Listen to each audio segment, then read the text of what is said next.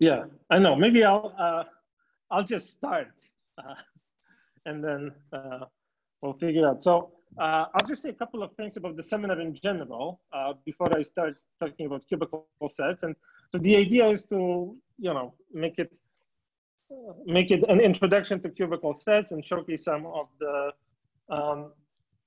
recent work that some people have done. And I think it's a very interesting topic. And for some reason, it has its renaissance now.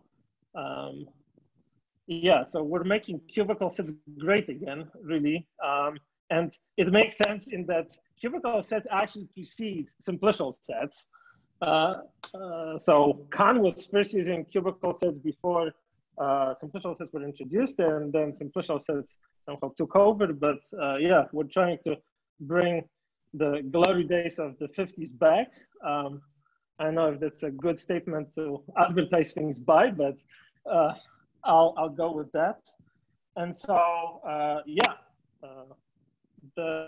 my talk today is essentially just introducing the very basic notions. And as I said, I feel like if that was a Blackboard talk, it would take at the most 20 minutes, but I've never done a tablet talk. And I've been using a tablet for not very long, so I don't really know how to do that. So it may take longer, which I apologize for. And I think that would be about it. Oh, and one other thing is, please ask me questions or make comments or insults as much as you'd like. I think like for the whole series of talks, all the talks that we're going to have, I hope we can have a lot of discussion and a lot of interaction rather than just one person talking. So this is, it's just still a relatively young subject, at least the second wave, one might say. So,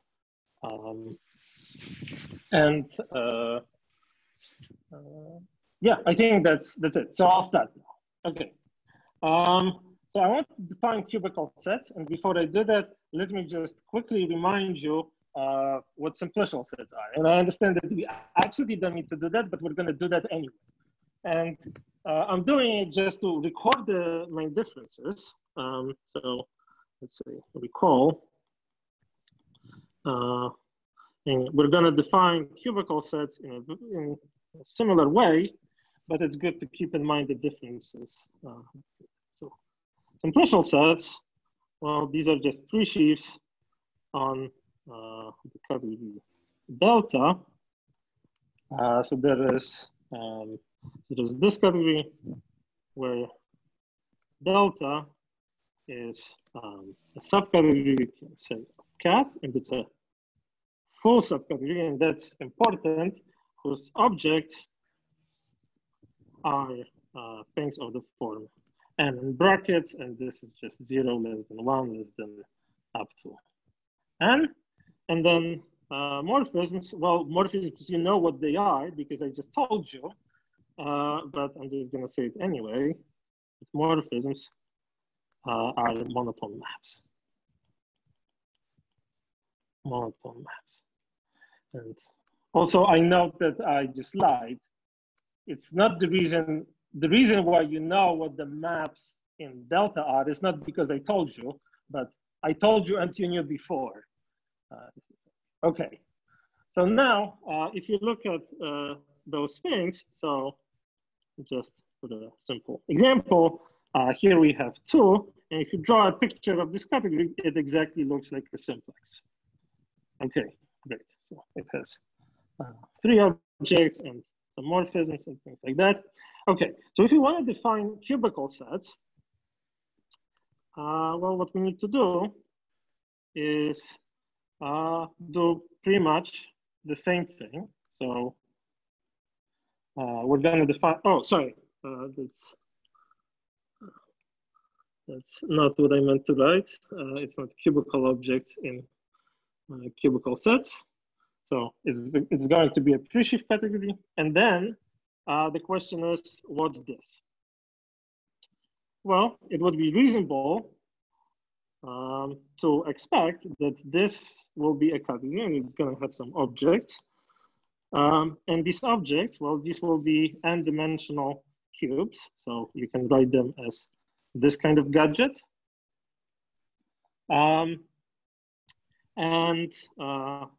Right, so 1 in brackets is the same notation I used before. So this is 0 less than or equal to 1. And you can just view them as subsets of a set with n elements. Okay, and so maybe if you've never seen cubical sets before, you have this temptation that I certainly had at the beginning to just say that this is a full subcategory of cat with these objects. And this is, I mean, once you follow this temptation, you quickly realize that, you know, this is exactly, this is maybe the same as overeating. So while we're defining the cube category as that, it's very nice, elegant definition. Like you don't need to say anything about morphisms, but the problem is that we feel terrible afterwards. And been there, done that. Trust me, you don't want to go there. So instead, what we're going to do is we're going to say that this, so maybe maps in cube are generated by, and there are a few distinguished classes that will generate all the maps. So we're going to take certain monotone maps, the smallest subcategory that contains the following maps. The first thing is we want to take faces of cubes. So, so there are face maps. And how do face maps work? Well, a face map is a map of that form. And so these are indexed by I and epsilon, where I is a number between 1 and n, and epsilon is a number between 0 and 1. And the way you think about it is, well, when you have, so, oh, sorry, before I say the way you think about it, I should tell you what it does. So a map like that, and you take the string from x1 to xn minus 1, is just going to insert epsilon at spot I.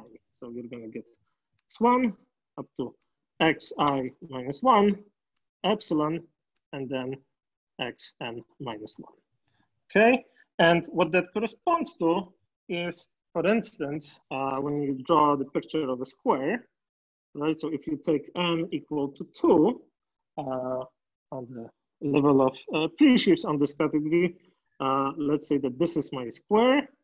Hey, Chris, just so you know that sorry. You're sort of pushing things to the top and off the screen, like as soon as you write them, more or less. So. Oh, and that's not good. Yeah. Okay.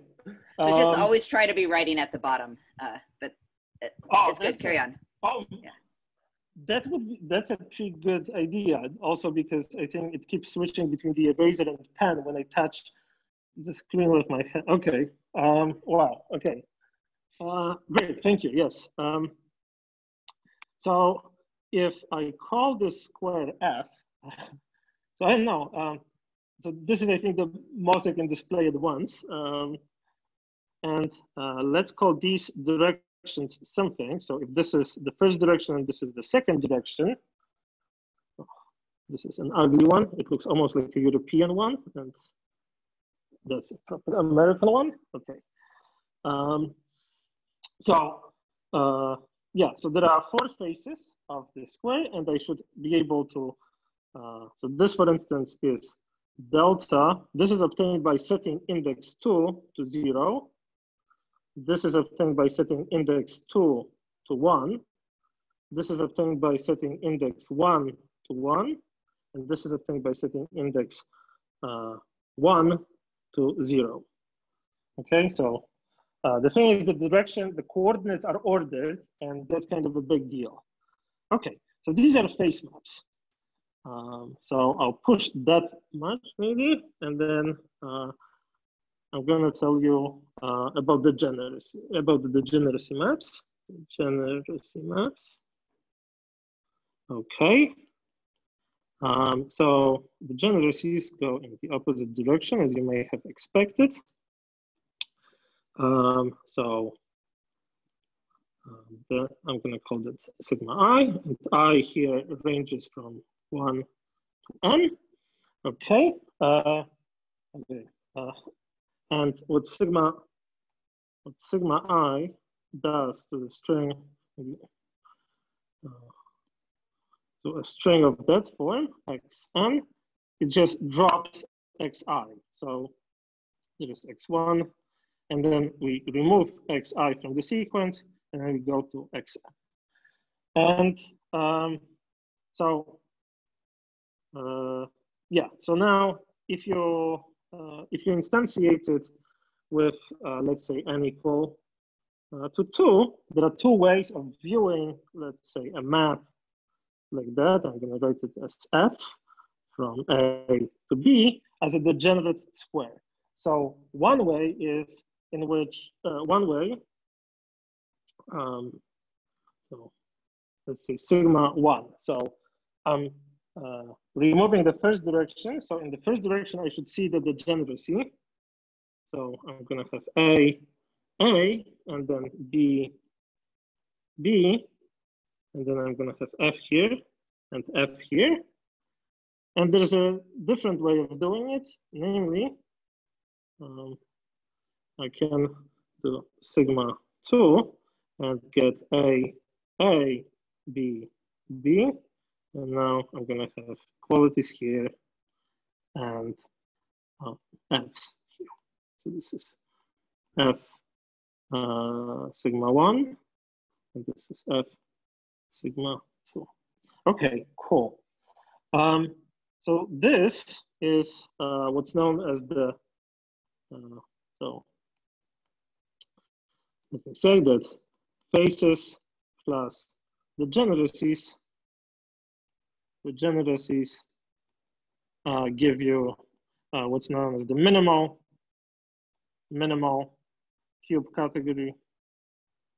And that's, yeah, that's kind of the very minimum of what you need in order to do cubical sets in any reasonable way.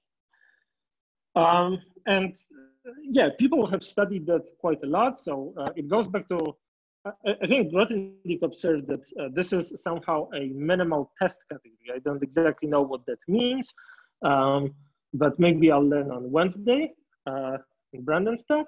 And Trzynski and Richardine and a lot of other people studied this category. So yeah, that's a nice category. But okay, then you can start adding more maps. If that was not enough, you can start adding what's called connections. Oh, sorry. I have one other comment here to make, is that you'll quickly realize that there's a problem with products.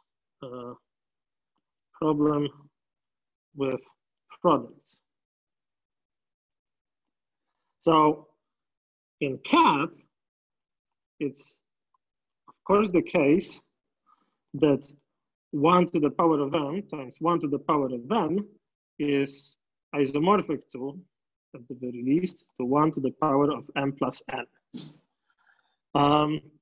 But we somehow removed maps from this category that, so this is not true in this minimal cube category. And so, yeah, we removed maps that would witness that. So there's, for instance, no diagonal inclusion, for instance, no, or even better, there's no symmetry map from 1 squared to itself, right? So if you take the product of something with itself, it better have a symmetry map, and this one doesn't. Why?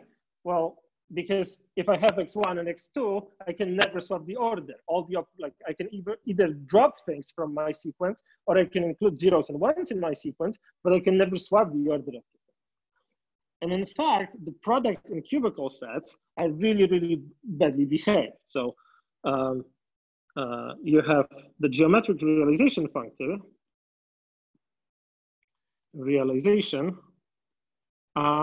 and so that's going to be a functor.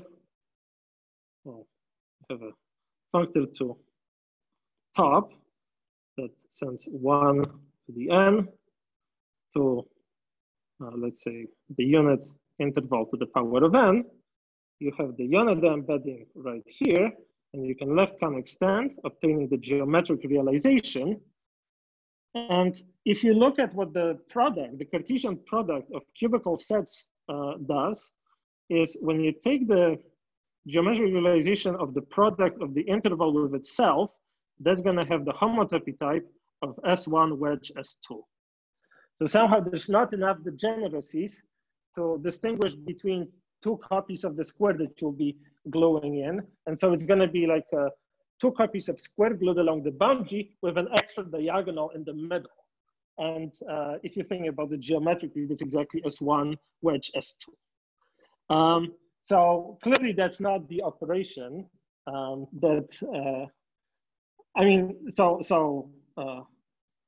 in topological spaces, that's not how it should be. You may say. Okay, so maybe you want to start adding more maps just to be able to see these products better. So the next thing you can add is you can add connections. And connections, I'm not exactly sure where the name came from, but okay, these are some extra degeneracies, and they are of this form. And so what gamma I does at the string x1 to xn is it takes maximum of xi and xi plus 1, and then everything else stays the same. Okay. Yeah. Okay. So let me do another example of that. Like, what does it mean geometrically? Again, I'm going to look at the case of n equal to 2. And so there should be one such map. I'm going to take string x1, x2 to the maximum. And so, oh, sorry, that's not what I wanted to say. What I wanted to say is this: if I have, let's say, 1 cube f, I can send it to something that looks like that. So, oh, and that's of course not what I wanted to say. Let's see. I meant to write this. Okay, so this is now f, and maybe if f was from A to B, this is A, this is B, this is B, and this is B, and this is f again. Right, so this is again something that we couldn't express using the previous. So I still don't have products, but at least up to homotopy equivalence, products are now well behaved. So products well behaved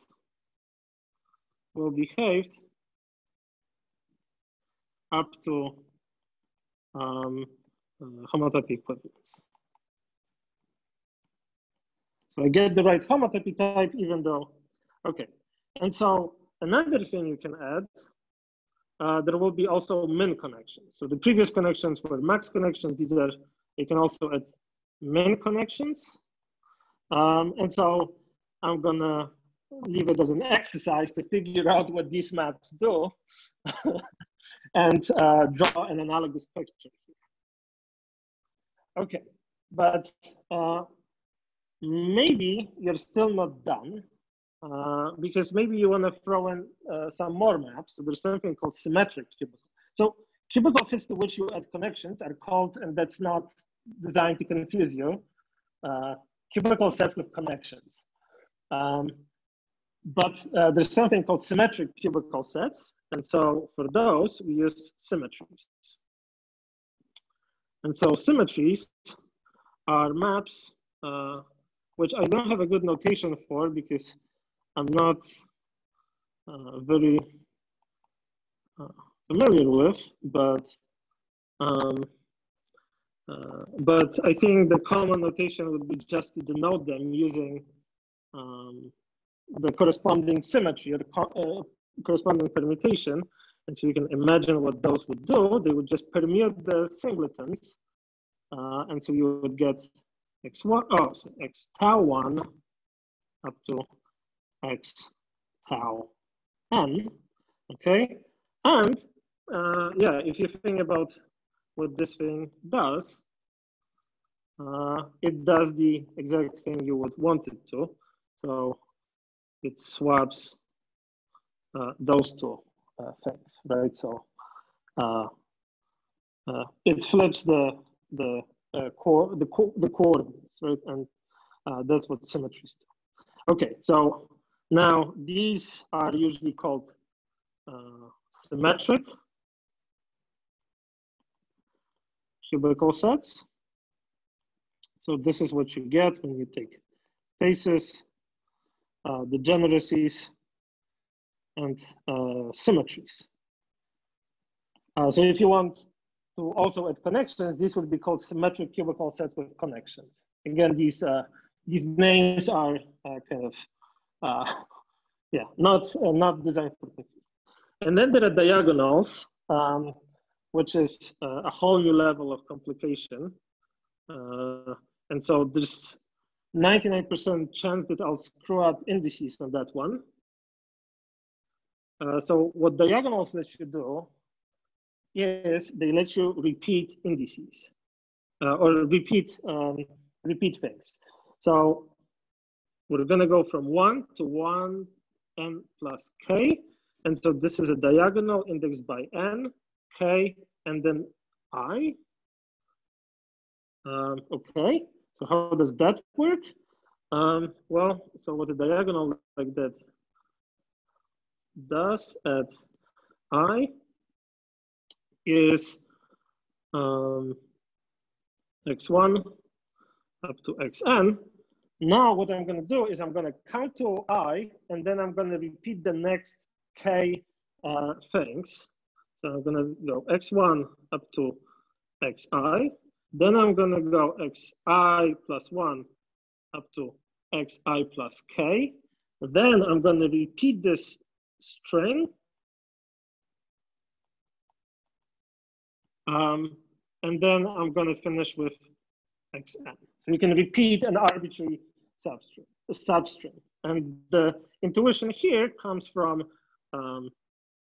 the case of n equal to 1 and k equal to 1, where this is the thing that you would expect to see. So, example, okay, where if I call this thing f, this diagonal delta 1, 1, and I guess that's going to be 0, takes this to a map. Maybe I'll put it, sorry. Put this one like that, and then, okay, so this is f delta 0, 1, 1. Okay, great. So now you have diagonals. And let me just make a couple of observations real quick about these definitions. So observation is that if you have degeneracies plus diagonals, then you automatically have symmetries. And so, so this is the only exercise that I can show, so I'm not going to leave it as an exercise. So how do I do that? Well, if I can repeat an arbitrary string, then I can in particular do that. I can repeat the whole thing, and then I can drop this thing, and I can drop this thing, and get x2, x1. So if you're considering diagonals, then symmetries come first. But the quick question about that, Chris. Oh, yeah. So it seems like you're assuming something extra that wasn't what you wrote down originally, where originally you wrote down the diagonals take a single xi and repeat it some number of time. No.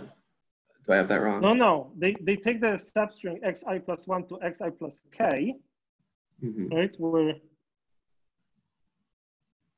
they take a whole string and repeat it right here. Okay, so when you're adding diagonals, you're assuming that. Yeah. So this is why I'm indexing diagonals with both k and I. I get to choose the length of the string. Like, yeah. So I don't know. This is, I think, what is usually meant by diagonals for cubical sets. I think repeating a single one is also an interesting operation, but I've never seen it considered by itself. So it would be something interesting to, look at maybe. But yeah. I mean, part of the... Oh, sorry, go ahead. I was just going to say these diagonals allow you to recover the repeating a single one if you also have degeneracies, right? So you can repeat a single one, but you can also repeat a longer string. But if you only can repeat a single one, then you would never put x1 in front of x2, right? Like that's the trick we're doing in this observation here. Yeah, sorry. And I mean, part of the thing is the reason that one reason why you would want to have diagonals for everything is that when you're adding diagonals, you want to get a Cartesian monoidal category, right? And right, yeah. So it'll be less clear, kind of from a logical perspective, what you're doing if you just added that diagonals for a single object. Right. But yeah, maybe it would be interesting. I will say that diagonals for just the single object will come up on Wednesday. Certainly. Okay, great. Yeah. So then I won't say anything about them, but I'm going to give you an exercise. And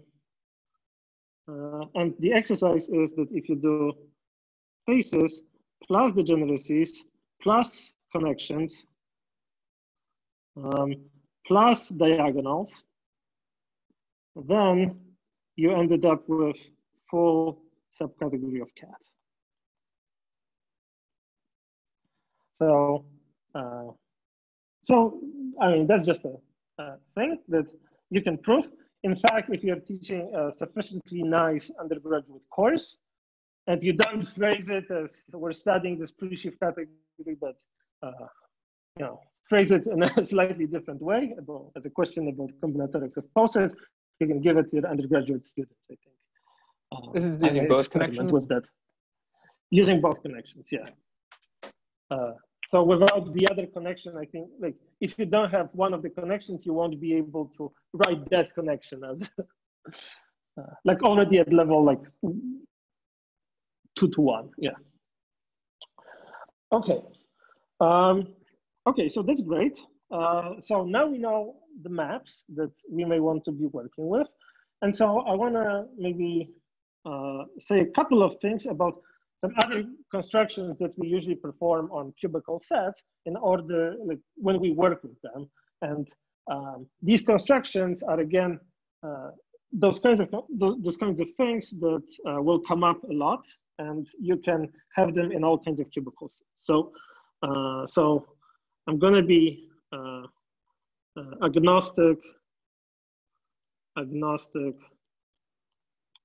about the cube category,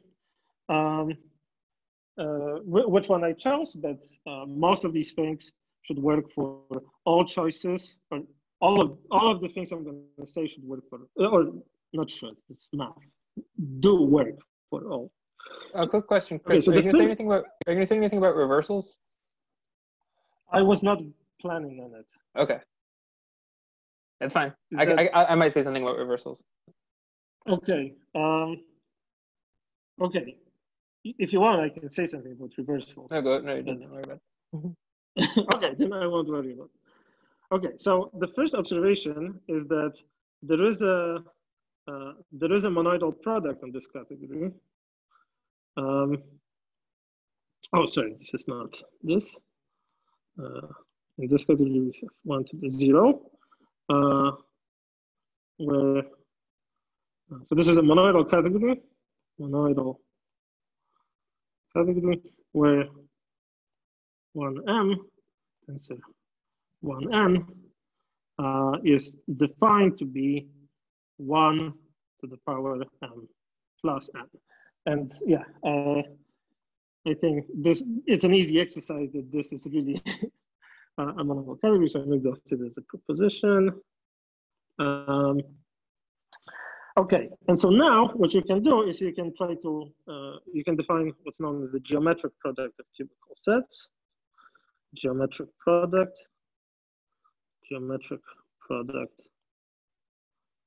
of cubical sets.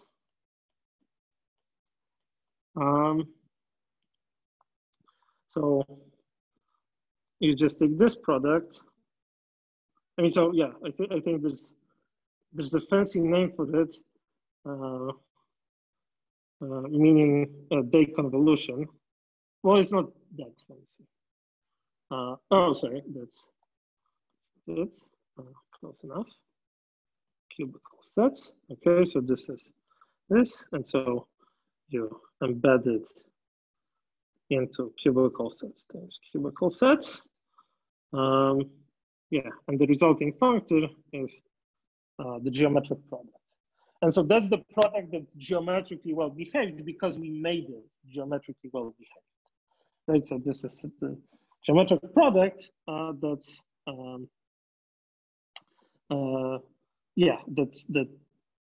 behaves well with respect to geometric realization. And another observation is that once you have products in your cube category, then so with diagonals, what you get is that this monoidal product coincides with the Cartesian product. Okay, but without diagonals, they differ. So without symmetries,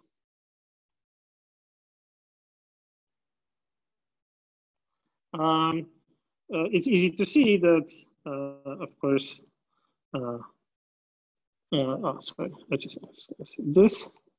So this is not isomorphic to cube 1 times cube 1. Just because this one, again, has symmetry and the other one doesn't. Okay. Another thing that you may want to do is you may want to compare cubical sets with simplicial sets. And so for that, there's the notion of triangulation.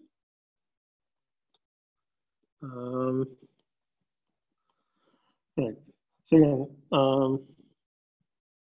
triangulation is it's a functor, and so it arises from the fact that whichever cube category we may want to consider, it is a subcategory of cat.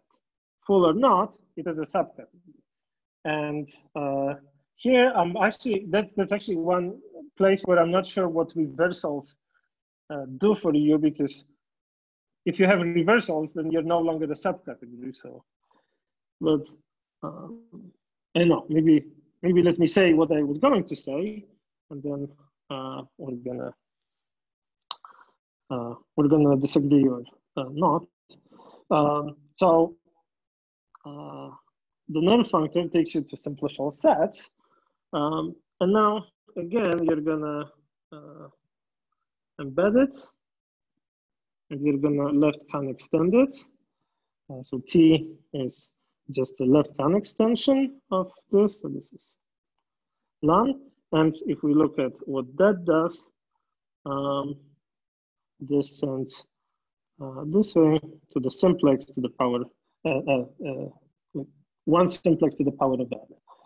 And so, yeah, you know how to triangulate each of the cubes, and then you extend it by columns. Okay, and so triangulation admits an adjoint, U and UX. N is, I mean, that's just abstract nonsense, but I apologize for to everyone whose intelligence is now offended by me spelling out these things, but I think they are well worth spelling out. So yeah, the other functor, the right adjoint to triangulation, which is denoted here, is given by just coming out of cubes encoded as simplicial sets. And so maybe one thing to note is that you're gonna this is a non-trivial operation, right? So if I start with a cube, like if I do something like cube 2, and then I triangulate it, and then I move it back to cubical sets, that's obviously not the same as the thing I started with. Just another observation, unless you're dealing with have diagonals. And why that's true, there are several interesting arguments for that. One is, and that's my favorite argument, one is that once you have the full subcategory, then there is a topology on that category, and cubical sets become presheaves for that topology, whereas simplicial sets are sheaves. And so, and triangulation becomes the sheafification of a presheaf. But if you started with a sheaf, then you're gonna have you're gonna get the sheaf still. So I think I think what I said is it justifies this. Okay. Okay. Last comment that I'll make is there's also a cubical analog of the nerve factor. So again, there's not much to say here. So there's the nerve factor that allows you to consider any category as a cubical set instead of a simplicial set, and that simply sends a cubical set to, let's see, so these are functors from 1 to the n to c. So that's something like, there's a functor like that. Oh, sorry, maybe I should say another thing. So in the last couple of minutes, I'm just gonna say that we can define,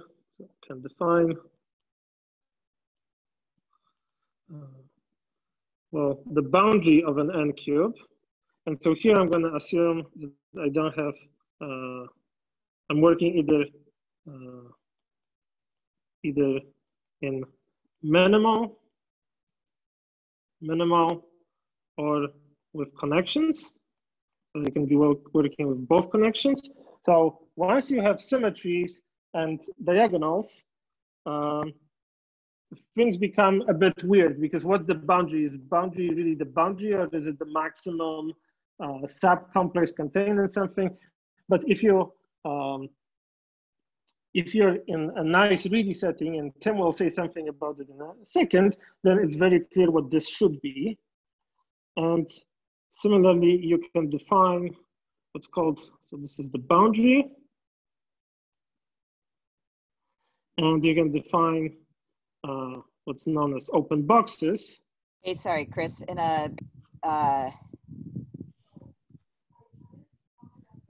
I'm wondering why you said sort of with connection. Oh, I see. So, I mean, the question is whether the diagonals are part of the boundary or not, the diagonal faces. Yeah. So if you just had minimal plus connections, then you don't have any diagonal faces. So the boundary is still the geometric boundary. Right. Yeah. So if you don't, yeah, exactly. When you don't have diagonals, the boundary is the boundary. Whereas, if you have diagonals, the boundary is the boundary and diagonal and diagonals maybe. Right. But then things stop being greedy, and it's also like harder to say like if you have connections and diagonals, things that. Okay, so this is so open boxes. This is just the boundary without the I epsilon phase. And I just have one final comment about this notation for open boxes. This is the worst way of opening boxes. If you think about like what this represents geometrically, absolutely never open your, yeah. If you got like a delivery from Apple with your fancy iPhone or something, and you open your box this way, that's not a good idea. So the notation is a bit confusing. But yeah, with that. Wait, I don't get it. I don't. Complexes. What's wrong? Is it because it's on the bottom in the picture? No, in the picture is open to the bottom, right? So okay. Yeah, the joke requires familiarity with some concepts of physics. I see. Like gravity. Yeah. Okay. Anyway, maybe I'll stop here. Yeah. All right. I think we need to thank Chris for that stunning performance. So. Thanks. Questions or other banter? So I have a question. I think you said a little bit about this, but I'm still sort of struggling with thinking about the connections, like why there's sort of a natural controlled class of maps to add in if you're trying to understand this like variance of the Q category. Right. Okay. So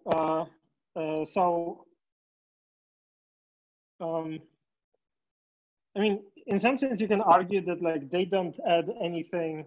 I mean, they are a useful sort of degeneracy, and there are certain things. There are certain things that I don't know how to prove for minimal cubical sets, and I know how to prove for cubical sets with connections. But and there will be a talk about it. There will be a talk about it next week, where we can write certain functor, specifically straightening over the point, or even homotopy coherent nerve involving cubical sets or cubical categories that requires you to have at least a maximum connection, not necessarily minimum. But since we're going to have talks about that separately, I'm going to mention a different theorem.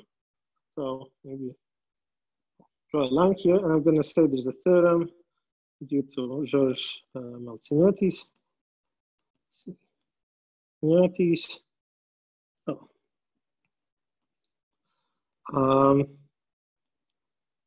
And so it says that the category of cubical sets with connections, let me denote it this way, is a strict test category. Strict test category. And so that's an important property. So that, for instance, means that the geometry realization is well behaved. Whereas if you do cubical sets, like let's say minimal is a test category, but not a strict test category. It's a test category, but not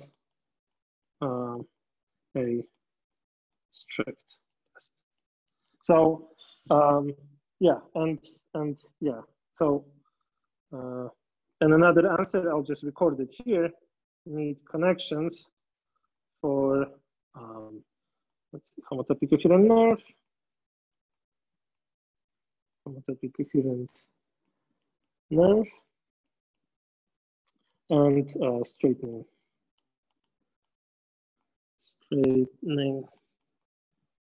If I wrote it without any mistakes, that would be a reason to celebrate.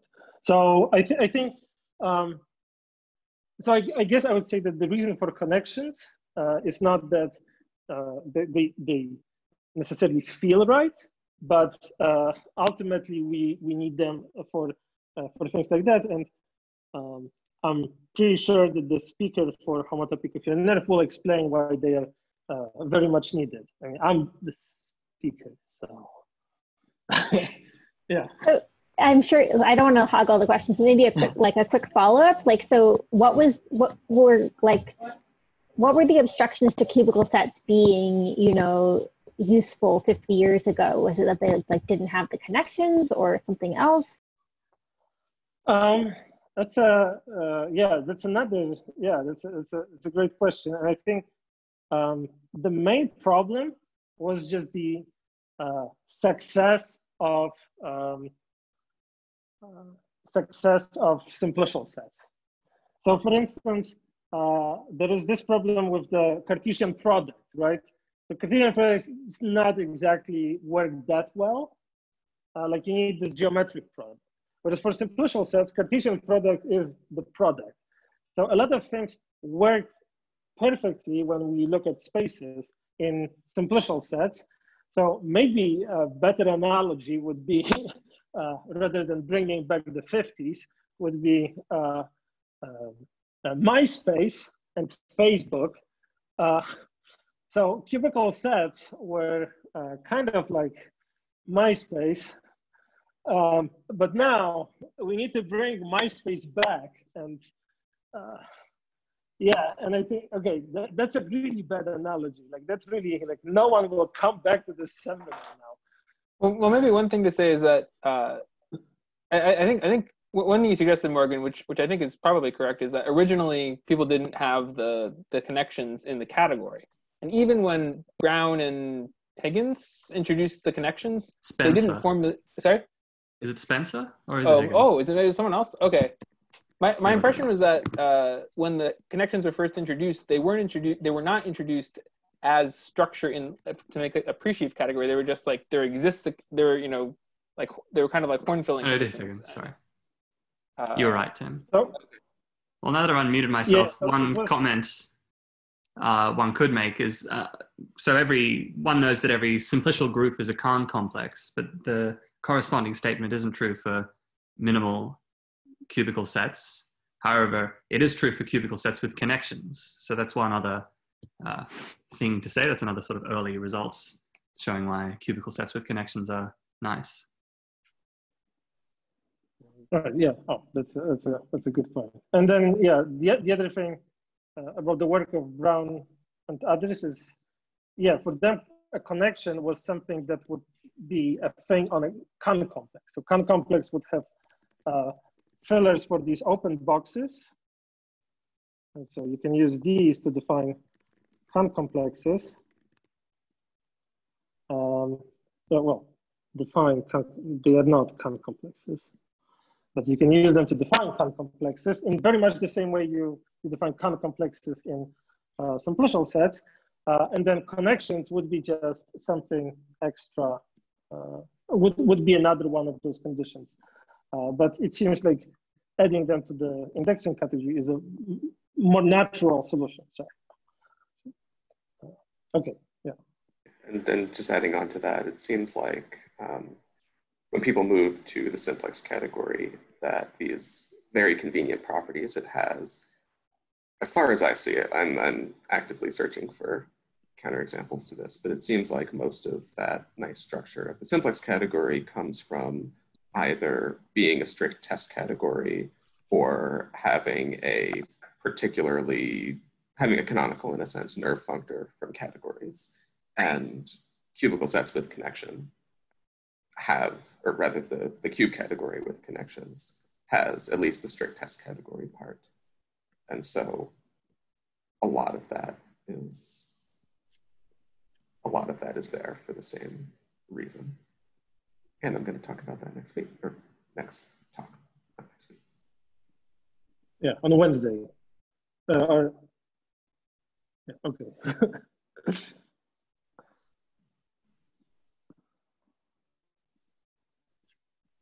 Maybe another thing to reassure you, Morgan, about connections is that when you add in the connections, you still have a reedy category, and in fact, you still have an elegant reedy category. So if you're worried about it being like, oh, you get crazy like combinations of these things that like there's no way to like kind of bring order to like the category that these things generate, like you shouldn't worry too much about that, because you at least kind of comb them out into like greedy type factorizations and stuff. I don't know what an elegant greedy category is, but it sounds nice. I'm going to talk about that a little bit in my talk. Chris, can I ask a question? Go for it. I'm a little bit confused about a couple of the pictures. So like under diagonals. Yeah, so why do we have a square on the left for f if this is n equals 1? Because the diagonal goes to from n equal, like I'm taking n equal 1, k equal 1. And so you start with something that's n plus k dimensional, right? Okay. Yeah. I got it. I got it. Thank you. Yeah. And that answers my other question that's similar. So okay. Thanks. Yeah, so I think like when it comes to diagonals, at least I don't have like very good notation, and maybe I should, like a magician shouldn't reveal all the tricks, but I can reveal that like if you look at, let's say, like all the other maps, I said specifically what ranges over what, and when you look at diagonals, nothing was said about it. And yeah, I think that would just be a mess. So I think I made it particularly confusing just to make it, just not to make it even more confusing.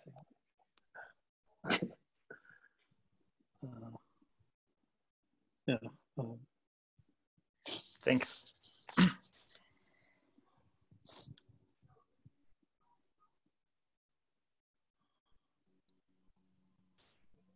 What notation did you use for the face maps? Because you got delta for the diagonals.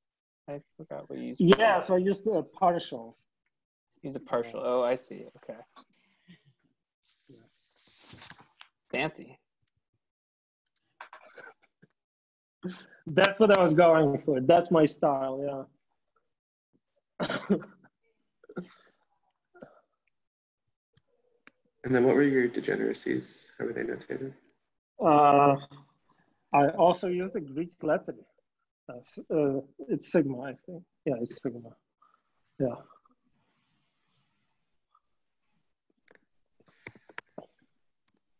I feel like we should go with degeneracies and connections, like the two different typescripts of an E. You know, there's like the epsilon that's like curvy, and then there's the one that's like a backwards 3. Oh, so maximal. Wait, so are you saying like, well, I can't do it with Kindred. Just to make this as impenetrable as possible. Yeah, there's that one, and then there's the one that's like the half moon with a line in it. Yeah. So there's a var sigma as well when it occurs at the end of a word. It's the var sigma. That's right. Yeah. Well, right. We could do var sigma. Just have a composition of these with lots of indices. What is var sigma? Yeah. And then we have, and then we have partial with epsilon, I guess. Yeah. We need to have some abbreviations for. Yeah. Right, and epsilon, of course, is also either 0 or 1. You know, that's a completely different usage, so that's fine. So. Yeah, subscripts don't count. Yeah.